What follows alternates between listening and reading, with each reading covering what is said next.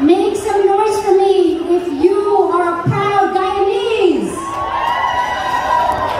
If you are a proud Jamaican. Trinidad and Tobago.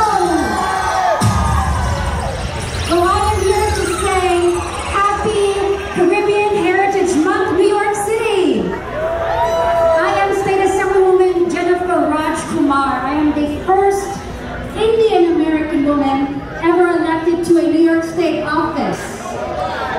And when I first ran for this position, people told me, Jennifer, you're a nice girl.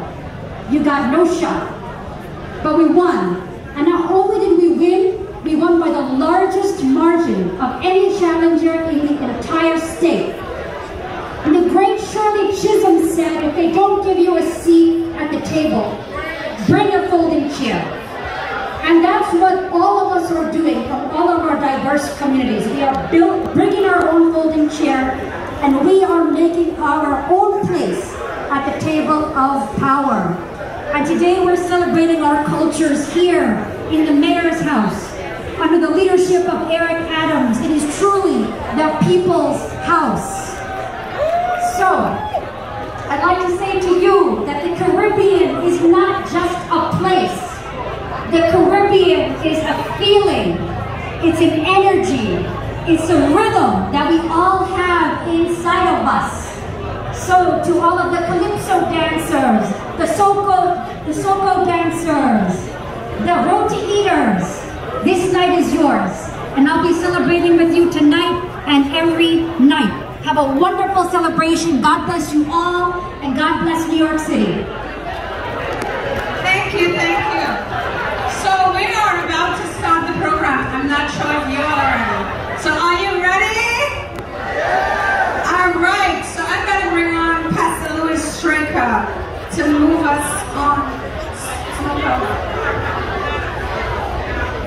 to move us in prayer. Because you know, as Caribbean people, we do not do anything with a little bit of God in there. So, Pastor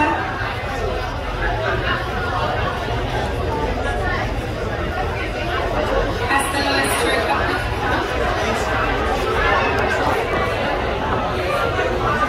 Good evening, everyone. I'm going to ask that you join me in a quick prayer this evening. Do we have anyone here that believes in the power of prayer?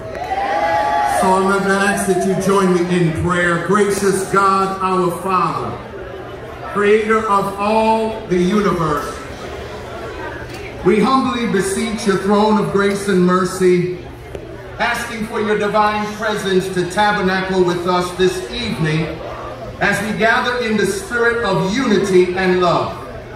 We've come to celebrate our rich Caribbean American heritage, our history and culture as a people of the diaspora who are grateful for the journey you have brought us through.